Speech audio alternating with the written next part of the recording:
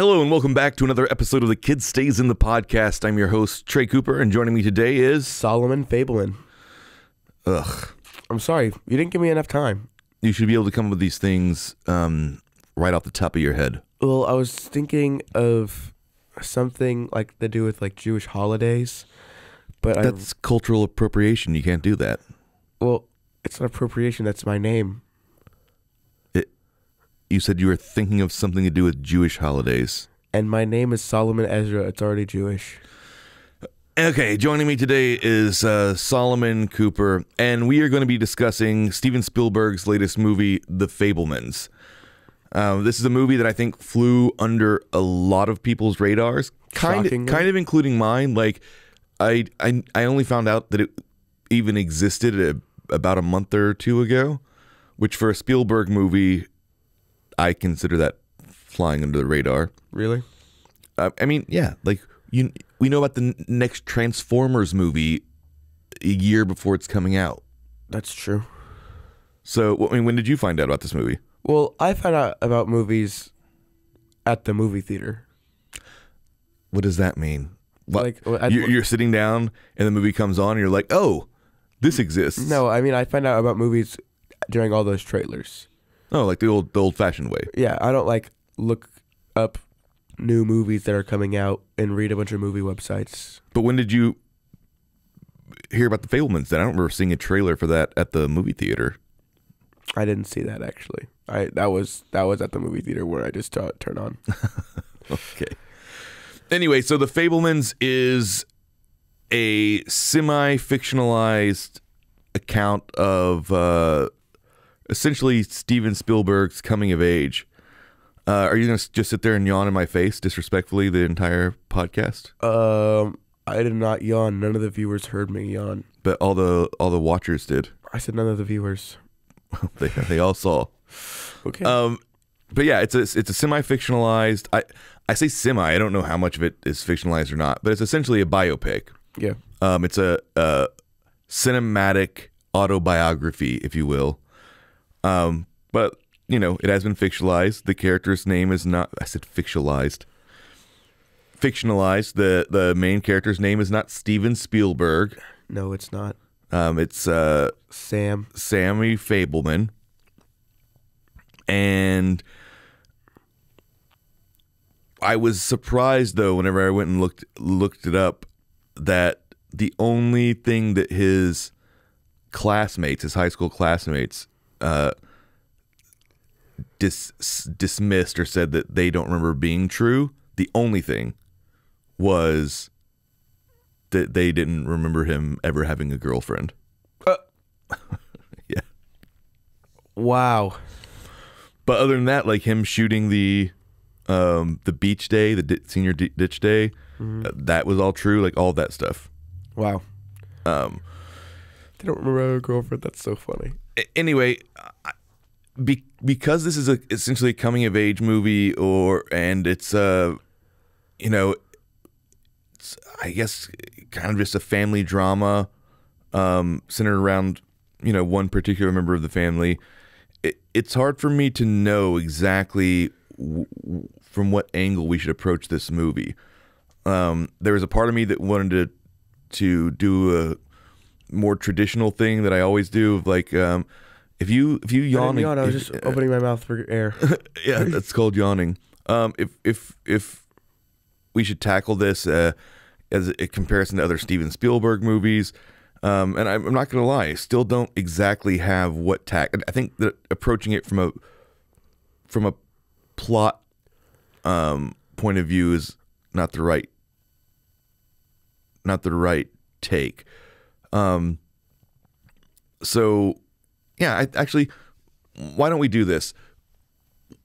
What would you say, or if there are, I mean, it's perfectly fine if there's not, what would you say your connection to Spielberg in general is, and are there any of the movies there that you would consider like a profound part of your life? Dude, this is gonna suck because I've seen a lot of Spielberg's movies, I think, but I don't know the names of all of them. That's impossible. I've seen E.T. Well, I know the names, I just don't know how to connect them to the director. So I've seen E.T. You know the name, you know the names, but you don't know how to connect them to the director. Yeah, it's like one of those like test questions where it's like all the answers on one side and all the answers on the other side, and you have to like draw a line to all of them. So you're trying to say you know what the name of these movies are, but you don't know if Steven Spielberg directed them? Yes, I guess. But okay, I've seen E.T. Batteries not included. Nope. Nope. He just produced that. Okay. The other one. What does E.T. mean to you? E.T. I saw when I was young. I don't fully remember the whole like thing. I remember like Reese's Pieces. I'm not asking about that. I'm asking what it means to you. What did it mean to you when you saw it? Well, I was so young. I don't feel like it had a like. I don't feel like it. Everybody was really young usually when they saw E.T. Unless they're old. Okay. Well, I like. It didn't like change my life. Okay. I just saw it. I have a huge ET stuffed. I have a huge stuffed ET. It's like life size and it's awesome. And I love him, but like I wouldn't say like it changed me. Okay, so it wasn't a movie that like just that you gravitated towards. Sure. Wasn't that impactful?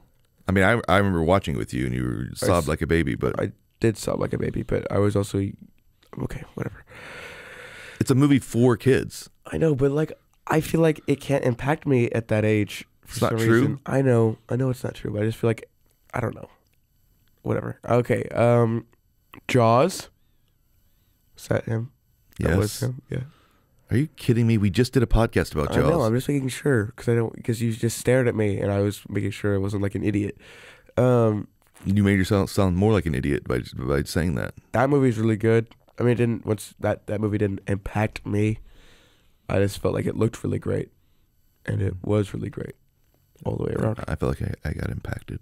Okay, you got impacted by telling all your people about. Have you heard this movie Jaws, which has been out for 100,000 years? And that is. What else are there? What else are there? Yeah. Or is there? Is there that I've seen? Oh my God. This is embarrassing. I told you this is going to suck for me. First of all, you didn't even mention Indiana Jones. Oh. That's really cringe. Yes, I know. I'm sitting here cringing. I'm not paying attention about the directors. For me, that's just like Harrison Ford. The movie. You're a buffoon. I know. But like whenever I'm seeing a movie, I'm like, who's the main character? Who's the director? Steven Spielberg, though, is one of those iconic, like, so this backfired on me spectacularly. Instead of illustrating my point, it just made everybody realize that you're cinematically illiterate. Amen. Everybody knows, honestly, I'm not trying to be rude to you. No, you are. A lay person who doesn't even care about movies probably could have named more Steven Spielberg movies than you just now did. And you didn't even name Indiana Jones. That's true. You named one that was wrong. So you named 3 movies and one of them wasn't a Spielberg movie. Okay, well, it was produced by him and it felt... Let me just tell you, if I went and asked a regular person on the street to name me whatever, as many Steven Spielberg movies as they could, they would definitely say Jaws and Indiana Jones, and then they would probably say Schindler's List. Oh, and they would. I haven't seen that. What? I haven't seen that. Well, that's embarrassing. They'd probably say Schindler's List, Saving Private Ryan, Close Encounters of the Third Kind. I haven't seen that. Stop outing yourself as a buffoon. We understand that you haven't seen any of these movies. I'm just saying, a lay person would know these movies. I named 2 of the 3 movies that I've seen by Steven Spielberg. But it's embarrassing. You should at least know. I movies I've seen. I know. No, you didn't. You had to ask if you were sure that Steven Spielberg directed Jaws. I was making sure because you looked at me with a very blank face. Yes, like the shark in Jaws. That was my imitation of him. Anyway, I'm just saying that I know more Steven Spielberg movies than I've seen, but I haven't seen some of them. Very few, though. I'm trying to think. I haven't seen the Vietnam movie. I can't even remember what it's called now. Disrespectful. But either way, disrespectful. The point is that Steven Spielberg is one of those directors that kind of transcends, well, what you said earlier, which is I don't pay attention to directors. Almost everybody, honestly, almost everybody knows who Steven Spielberg is. I know who Steven Spielberg is. I'm just saying, like, when you say I don't pay attention, I just think about Harrison Ford. Okay. Look. Yeah, a lot of people are saying that. Most people couldn't tell you who directed Top Gun. They just think of Tom Cruise. Most people couldn't tell you who directed a lot of different movies. There's very few directors who've transcended that. I mean, honestly, with like Francis Ford Coppola, you know, like he put his name in front of a lot of the stuff that he did. But even then, if I said who directed The Godfather, you know, an average person may not know. They might not be able to tell you. Steven Spielberg is one of those unique people who he had such a very specific style and tone, and he was so popular, and his movies were such huge smash hits. So look, we don't have time to get into his whole thing, but I think the Fabelmans really, really captures what's happening. Sorry, nothing. I'm good. I just like wheeze into the microphone. And it went. Okay, why did you do that? Just taking an exhale. You're a sycophant for this Steven Spielberg guy. I'm a sycophant for him. Yeah, he's one of the greatest directors of all time. Dad, I'm aware, and I like him a lot. I just hadn't seen all of his movies. You haven't seen anything. I've seen 3 of his movies. You are illiterate. You're cinematically illiterate. Okay. Why are you making me go back to this? I already said this. Sorry, continue. So Spielberg has this very specific thing that he does, especially with his older movies, like E.T. or Close Encounters, where he makes these fantastical family movies that have this they're tinged with a kind of sadness that feels very real and relatable. Does that make sense? Yes. Indiana Jones, not that type of movie. No. But when I think of a movie like E.T., sure, you can like look at all the little quotes that say, you know, wonderful, uplifting, blah, blah, blah, blah, amazing adventure. I would say that E.T., the mood I would describe E.T. in is very much a prepubescent melancholy. Like prepubescent melancholy. Well, like the movie still is a kind of coming of age story to an extent, I guess, but the mood of the movie is very melancholy. I feel like, maybe that's just how I experienced it. But does that make sense to you? Yes. What would you? Like I said, I was like 6. So what? You think I remember every detail about the movie? Did I mention a single detail about the movie just now? You mentioned the tone of the movie, and I just remember being very sad. So yes, I agree that it's melancholy. Okay, so why didn't you just say that? Okay. I just remember sobbing and crying. After this episode of the podcast, I'll be taking Solomon out back, and let's just say there will be a Switch involved. A Switch? Don't try and call CPS, because I'm not saying what I'm going to do with the Switch. I could just be showing it to him. It could be a Nintendo Switch. It won't be. It'll be a branch from a tree, and I'll be striking him with it. Now they're going to call CPS. But yeah, like, so some of Steven Spielberg's more recent movies have had this, like, you've seen Hook also. Okay, sure. Why did you say it like that? Because I didn't watch the whole thing at all. Okay, well, Hook, what Hook does is a kind of phony baloney manufactured melancholy. Very, like, feels like a like a studio note. I don't know how to explain it, especially because I think Hook was actually a passion project for Spielberg. And it does feel very Spielbergian in many ways, but that kind of melancholy, sad tone that he's able to inject in his movies in Hook feels fake. And that it hasn't, that disease, if you will, hasn't affected a lot of his later movies. Where, Really? yeah. Ready Player One, that could have been directed by anyone. So that was Steven Spielberg. Yeah. I knew it. But you wouldn't know by watching it. It feels like it was made by a machine. It didn't feel like Steven Spielberg at all. No, exactly. You can't see his voice. And that's the thing.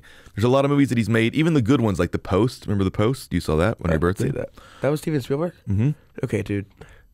I think he just did too many movies. How I could just guess some movies and it would have been Yes, I know. He's the most famous director in the world. Okay. All right. So, movies like that where he does a great job. It's a good movie. I like it. But it doesn't feel like a Spielberg movie. You know what I mean? It just feels like a good director made it. We're at time now, so we're going to take a quick break and hear from our sponsors. And then we'll be right back with our discussion of the Fabelmans. Peace.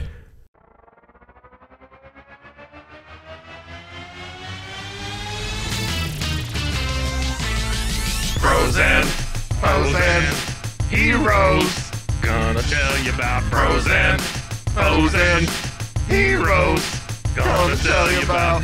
Hey, I'm Zach, And I'm Mike. and we have a fantastic new podcast to tell you about.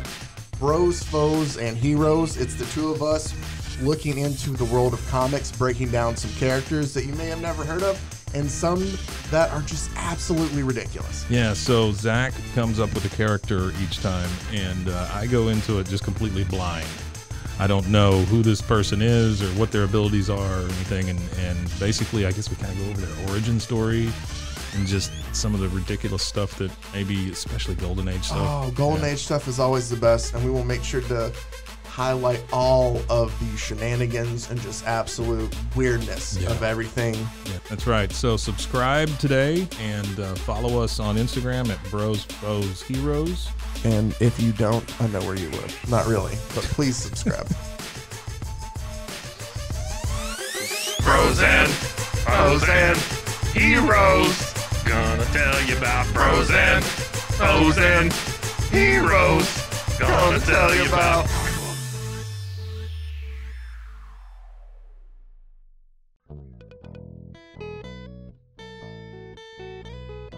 Hi, this is Sarah, And I'm Carter. and this is Some of Our Thoughts.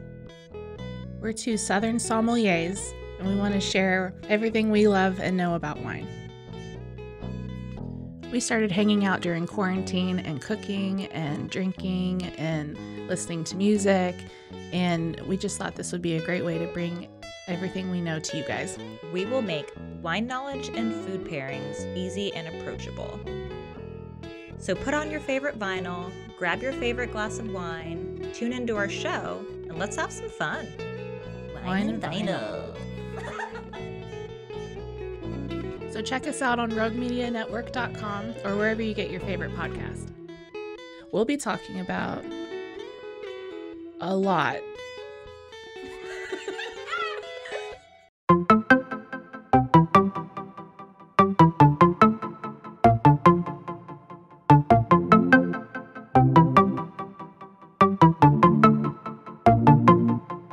Welcome to One Star Rewind, a new podcast about those dreaded one-star reviews that every business owner hates to receive, but yet every customer loves to read. During this podcast, we will peel back that one-star review to better understand how it happened, when it happened, and what the business owner is doing after receiving that one-star review. This podcast will be about love, hate, and laughter.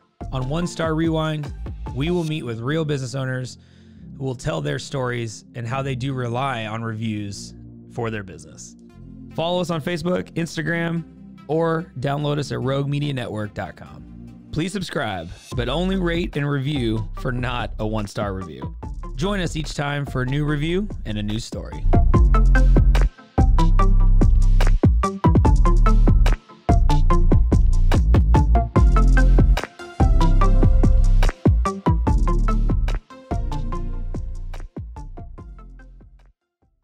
Welcome back to the Kid Stays on the Podcast and hopefully our discussion of the Fabelmans. Why did you say hopefully? Also, why did your voice crack so many times? It didn't crack. That was like, man, how are you gonna get a leading role in a play with that thin, cracking voice? You're being really rude right now, and the reason I said hopefully is because we've just been rambling on about this movie, around the movie, and instead of diving in. You hate whenever I dive in. Instead of diving in. Well, in our defense, we have been talking about Steven Spielberg, and I think this movie, considering it's about Steven Spielberg, that context is important. I mean, that's true. But you're right. We do need to actually get into the movie. So, why don't we just go ahead and start with one of your world famous plot synopsis? Let's not do that. Synopses. No, you don't. I think I heard from all the viewers / listeners that they hate my plot synopses. They do, but they love to listen to it. Okay. They think it's terrible. They said it sounds like a mentally disabled monkey doing a plot synopsis with a patch of dirt and a stick. Okay. But they still want to hear it. All right. Why is there a stick in a patch of dirt? That's because monkeys can't talk. Okay. So how does that sound like that? Okay, whatever. This is gonna blow. This is very easy. The easiest. This should be the easiest plot synopsis in the world. Really? Mm-hmm. Are you sure? I'm positive. Come on, let's go. Clock's ticking. Dude, I have no clue how to start this.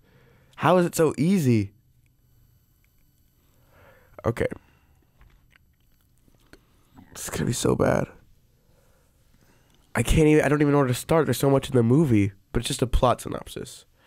Just about the plot. Mm-hmm. This movie is about a boy and his family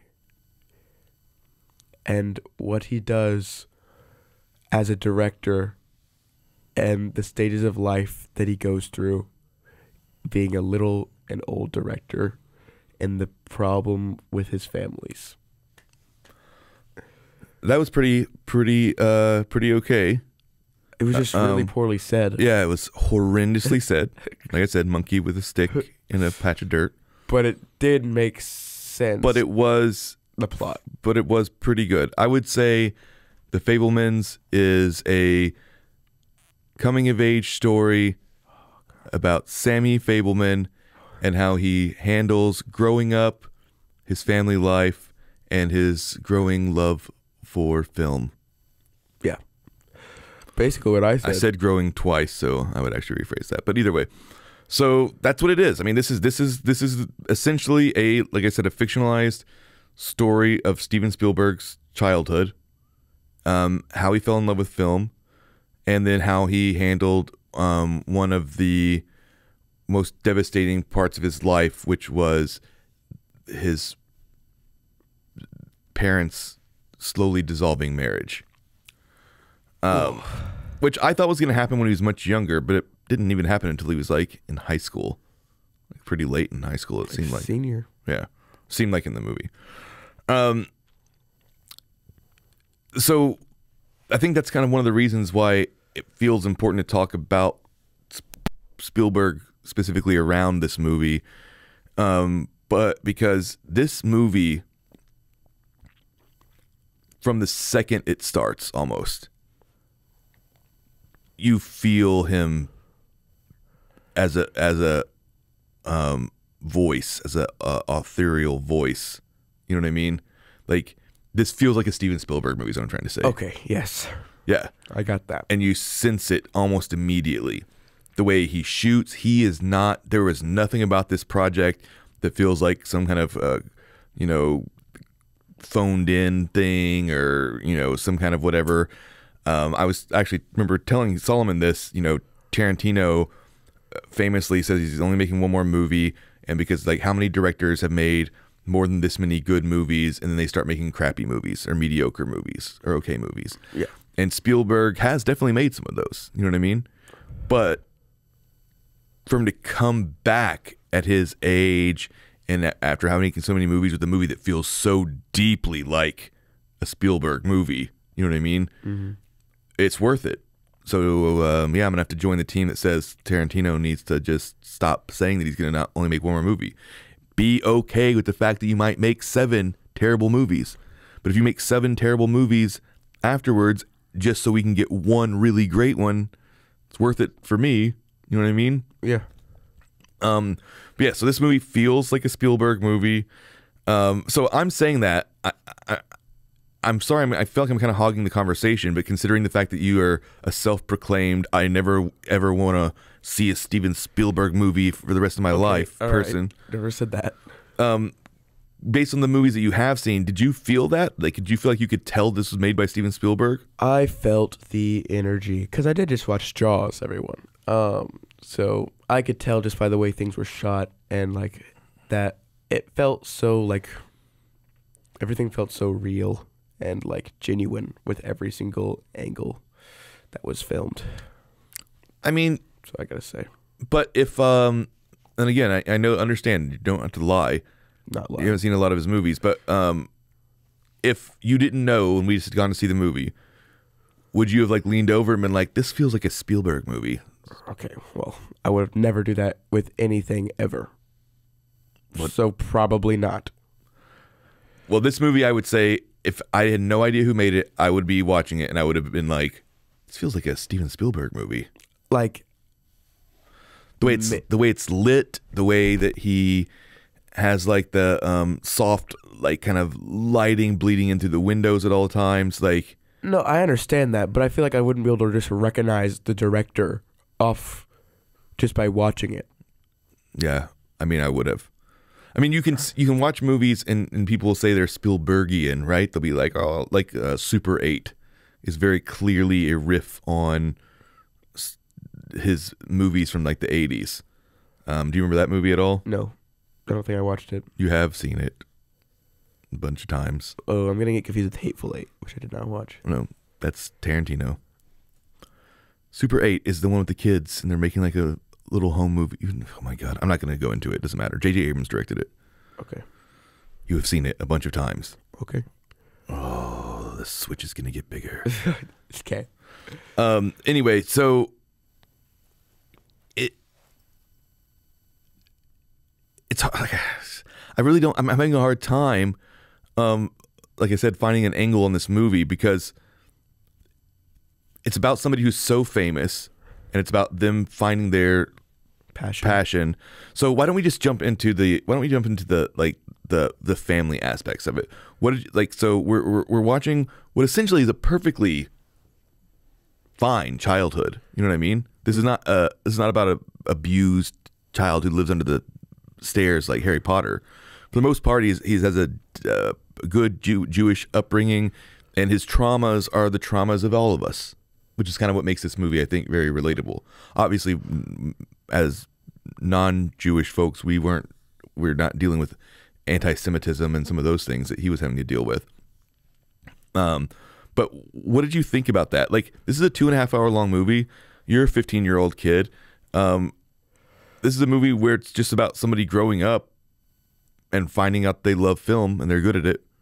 How did you think that they handled showing that and making it compelling? Okay, you started talking about the family life. Mm-hmm. So that's what you want me to talk about. Just go, man. Just go. But you like did a lot of weird things as that prelude to letting me talk. So I'm letting you talk. I'm just gonna talk about the family life, I guess. So the family life. Okay, I need to stop saying family life. I think it was captured so perfectly, and I know that it was his life, so he has some basis to go off of. But he's like in his 60s now, so that's true. It was happened like 5 divided by his age years ago. But just the essence of watching, because he's the oldest child and I'm also the oldest child.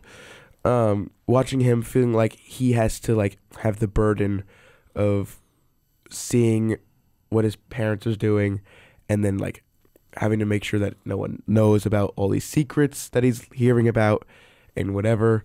And then like he's taking care of the kids, and he's also like filming and doing his passions, but he's having to balance him doing his passions over like doing something for his family that would make them feel happier.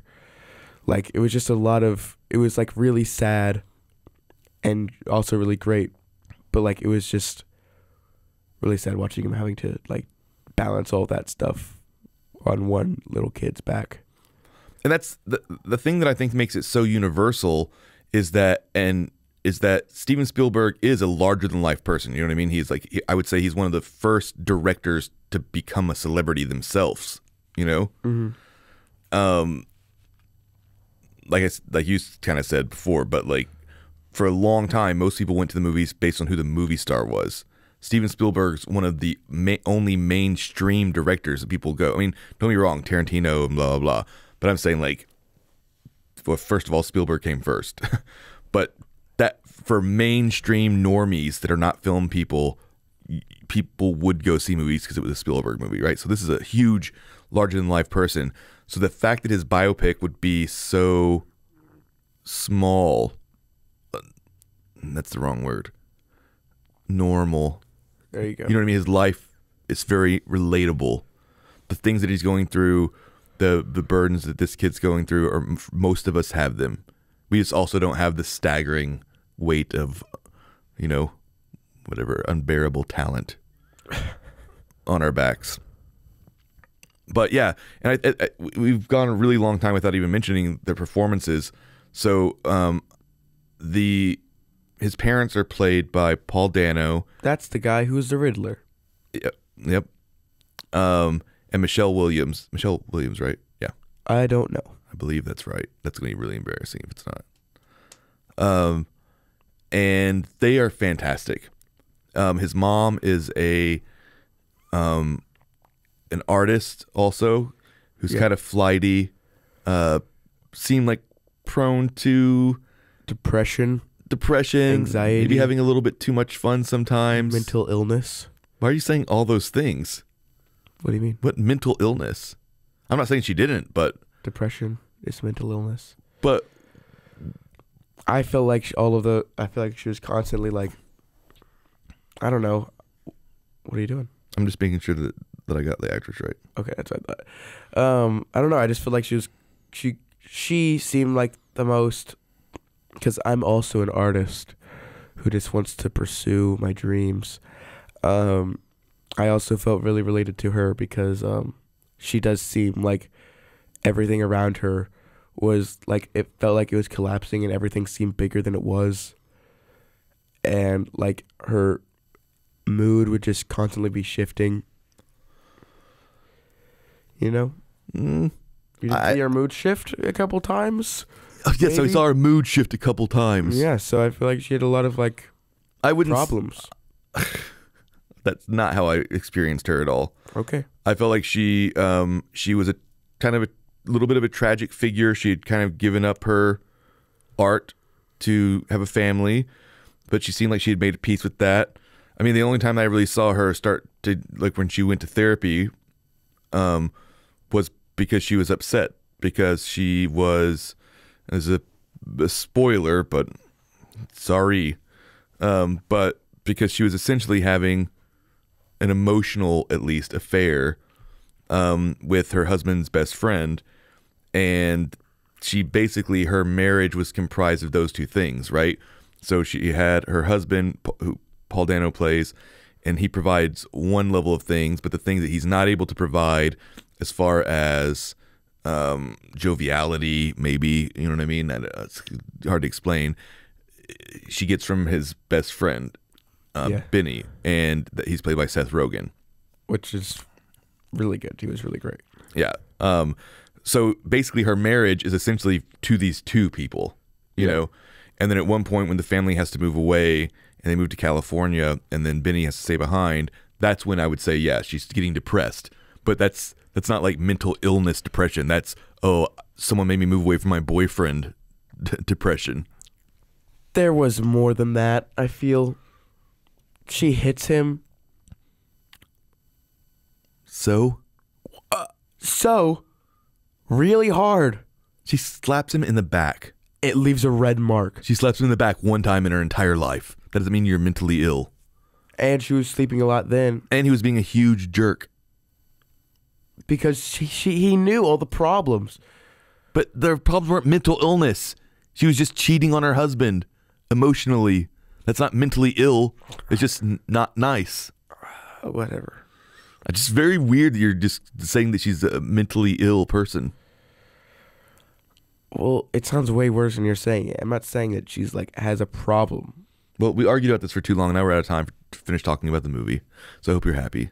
Anyway, Paul Dano's great. He's a really good dad and No blah, blah, way blah. We're going to end it on We have to. The time is out. Time is up. But people can phone in. They can subscribe to our Patreon and ask us to do another Patreon yet. ask us to do another 30 minutes on the You movie. screwed us over by talking about Steven Spielberg for so long. Spieben? Yeah. Anyway, look, I know we talked around it and I was being very, very theoretical. I apologize. This is an incredibly warm movie. It wraps itself around you like a blanket. I loved every single second of this movie, and I would watch it again. I will watch it every single year. I will watch it every 6 months. I'll watch it every month. Okay, Dad. Let's not exaggerate, Solomon. but- I also love this movie. It was like, how long was it? 2.5 hours? Mhm. And I have a really short attention span, and everyone knows it. And I fall asleep all the time in every movie. And I also got no sleep. But I stayed up and watched this movie without any uppers whatsoever, because this movie was just perfect. It was perfectly paced, perfect for every single person who's ever had a normal life or ever had a life at all. And also for anybody who's ever had a dream. Amen. It is. I cannot express how much I love it. I'm going to give this film 24 out of 24 frames per second. Wow. I'm going to give this 16 holes in a film out of 10 holes in a film. 16 out of 10. Yeah. All right, that's our show. We apologize for not being able to get into this a little bit deeper. But just know that it's great. But maybe there'll be a part 2. Hopefully. We will, actually. I decided we are. All right. Take care. Bye. Happy holidays. Follow us on Instagram at The Kid in the Pick and on RogueMediaNetwork.com. Until next time.